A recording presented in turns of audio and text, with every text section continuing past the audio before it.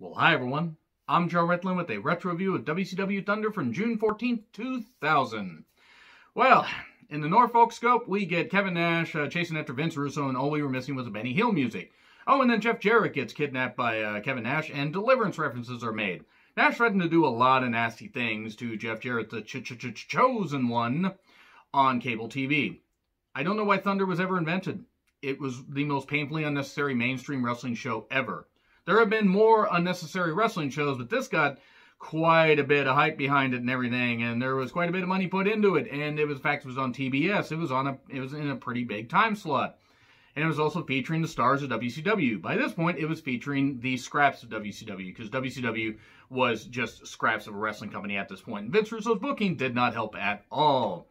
So we have the new blood arriving, and it's Kevin Nash being behind them in the car.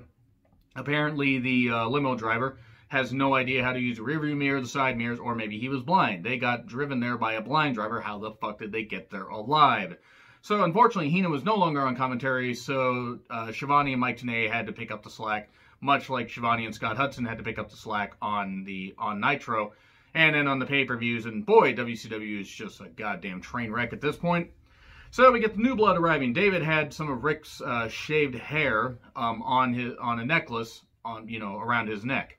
That's actually shit they were doing because Ric Flair was retired. Ric Flair would never show up again on WCW programming. Except he totally fucking would.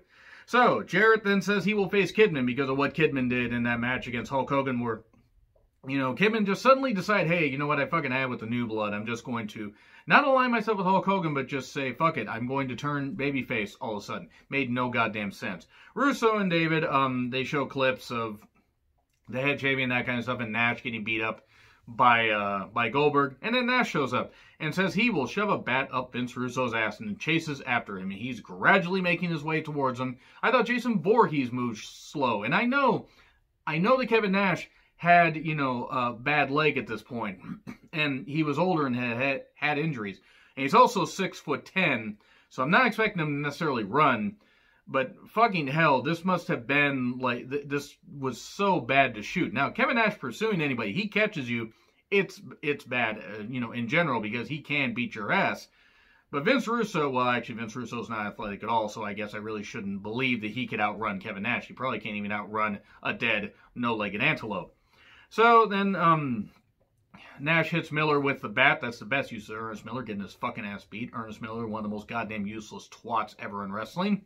And then he, beats up everyone, and everyone deserts Russo, and then Nash keeps chasing him. Candido shows up, and Bam Bam Bigelow and him are going to take on Chronic. This isn't the only time we're going to see all these guys.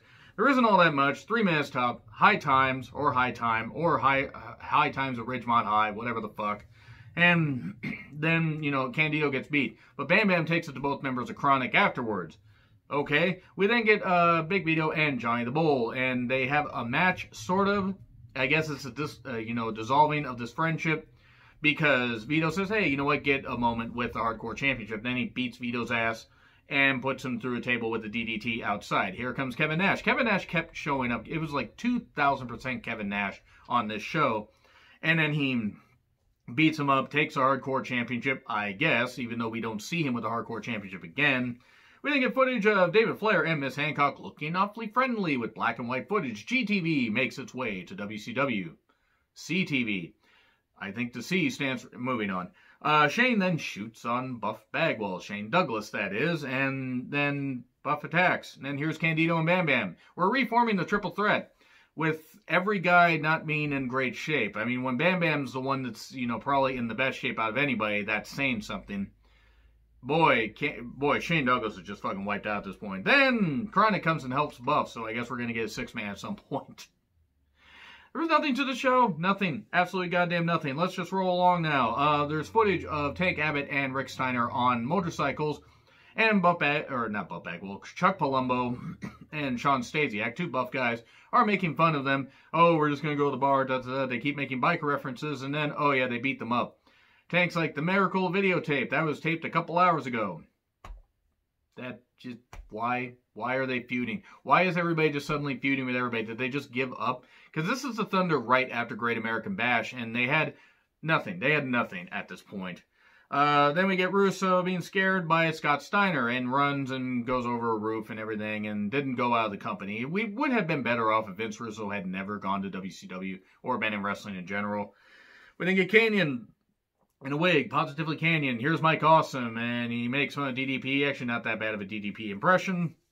And then we have Mike Awesome Kanyon versus Rick and Tank, which sounds like a bad version of Rick and Morty. And then here's Scott Steiner to save, because Rick Steiner took the chain shot that Tank Abbott was going to try to hit Scott with in the Asylum match. Yet Rick and Tank are still friends, and now Scott and Rick are friends. And why is this happening?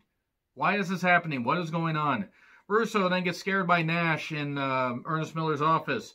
Kidman then talks about what happened on Nitro, and he's not aligned with the New Blood anymore. Kidman versus Jeff Jarrett, WCW Championship. Kidman gets pyro for whatever reason. I got nothing against Kidman. I just always thought he was a middle-of-the-card guy. Filthy Animals appear. Oh no, we get the Filthy Animals that are going to align with Kidman, except they won't. Tigress doing whatever fucking accent she was doing. Like, I really I don't understand what some people say. I really don't fucking understand. She made no sense. She went from Hispanic to stereotypical black to Portuguese to like freaking, India. I mean, she went everywhere with this goddamn accent. It made no sense. Pick an accent and stick with it. What the fuck? I mean, what? You're not trying to do different monologues, performing to get, to do an audition for a stage play. Pick an accent and stick with it. Don't do about 50 million accents, even though there aren't that many. Then the Filthy Animals turn on Kidman because how dare he go off on his own, and we get Stroke for 3. So that's been helping Kidman. All this stuff has helped Kidman be further buried down the card. Then Nash gets a leather strap and chokes out Jeff Jarrett. No wonder Chris Benoit came up with the inspiration 7 years later. Vampiro then talks about Sting. He pie faces a fan, and then somebody in a Sting mask suddenly takes it off and sprays blood at him. It's Asia.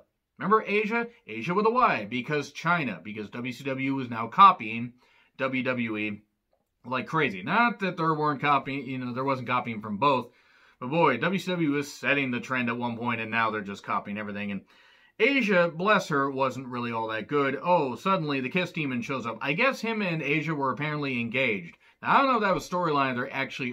They actually were engaged and actually got married. And if so, congratulations to them. I don't give a shit about the characters, but good on the people. This was bad. Asia then attacks and gets a nail in the coffin, while the Kiss Demon could clearly stop Vampiro, and he fucking doesn't. And it's fucking hilarious. Vampiro then gets locked in the demon casket thingy, the Iron Maiden thing or whatever, with all the spikes, and all the spikes are on the outside or whatever. Daffney then shows up in her black wedding dress. Daffney looking freaking smoking. And is upset at David and calls out Miss Hancock. And then Miss Hancock comes out and we get a cat fight. Ooh. And then the camera cuts around a lot during this. I don't know if it's because of wardrobe malfunctions or if they got Kevin Dunn to come in for one night and do the camera work for WCW. We then get David and Crowbar, and we get a low blow to Crowbar, and this isn't the last time we see this contest either. We get Russo being stalked again by Nash. Scott Steiner versus Ernest Miller. R&B security are there with a straitjacket that they don't use, or some kind of jacket. They attack Scott at some point. The Freaks attack Ernest Miller, which is all that he's good for, is being attacked and being laid out, because Ernest Miller is a piece of shit and a goddamn worthless trash heap in the ring. Like, seriously, and he was one of the most annoying people on the goddamn mic, too.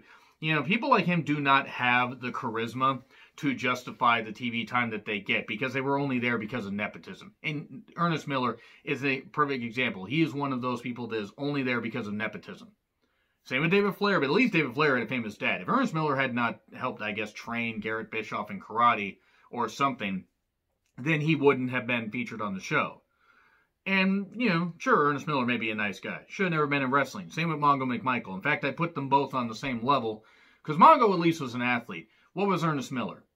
An attempt to annoy the piss out of everybody, because he wasn't an annoying heel. Like, I can't wait to get him to get his ass kicked. No, I just want this stupid fuck off TV, so maybe we get somebody with some goddamn charisma and athletic ability on here. 3-time World Karate Champion. Whoop-de-fucking-do. Who the fuck cares about that? Maybe you shouldn't have mentioned 3-time World Karate Champion or whatever, because he was a 3-time Karate Champion. 3 Ks. Maybe you don't say that. Maybe you don't. But anyway, Steiner Recliner beats him, but Ernest Miller's commissioner gets upset, and bans it, saying it's an illegal chokehold, says he will fine Scott Steiner or fire him next time he uses it, and awards himself the match. So why even have matches if you can just reverse decisions? Nash then still has Jeff Jarrett tied up. Calls Scott Hall on the phone, calls him, and says, hey, I want ideas on how to deal with Jarrett. Well, I can't do that. It's illegal in 50 states. I can't shoot him. Somehow I actually believe he was talking to Scott Hall at this point. Crowbar versus David Flair. This is the longest match of the show at about 7-8 minutes. I'm not kidding. And we get a dive by Crowbar onto a chair where David was sitting on it, and then we get the statue to the head, the Statue of Liberty. This one didn't shatter like the one that Vince Russo grabbed, which is weird because Vince Russo has no strength or grip ability or anything besides. He can't grip his goddamn dick because he doesn't have one. I don't know how the fuck he fathered any of those kids. I think the mother. I think his wife must have slept with somebody that actually is a real man that actually was able to father kids. So they aren't your kids, Russo. How do you feel about that? So then, he tries to shave Crowbar's head. Daffney shows up. She gets shoved down. Hancock and Daffney get another scrap. So yeah, they're just repeating the same stuff. It's a Mobius strip of Thunder, and then shaving Crowbar's head. We get that. We get Nash of Jarrett and the Ray makes deliverance references, threatens to do a lot of bad things to him. And then Russo shows up with Hall's contract, says, you leave Jarrett alone or I'm going to tear up this contract. Even though Scott Hall has not been on WCW programming since, Super Brawl 2000? And would not be on programming again. They just basically let him sit home and sit out his contract. And then Goldberg sneaks in while Nash is watching on the giant video screen. So that is exactly what happens there. So, yeah, that's basically what happened. And, Nash gets laid out by Goldberg, and that's it. And we get that, and we get Jarrett attacking it. This is bullshit. This is a bullshit Thunder. That's all I have to say about that. Anyway, agree, disagree what I said. Like, share, subscribe. Twitter handle in the description. I'm John Ritlin. I'll see you soon.